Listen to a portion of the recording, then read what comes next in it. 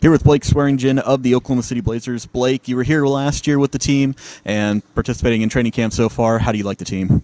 I like the guys a lot. I think we got a good bunch of hardworking guys. We're grinding right now. Got to get ready for the season.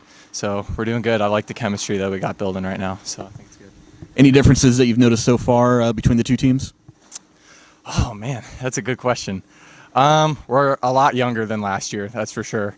But I like what that brings for us. I think that means that we're going to be able to get some better chemistry going, really be able to flow nice. A lot of guys getting along well, and so I think that'll transfer onto the ice pretty good now that we're all, about the same age, a little bit variable. I think it's going to be good.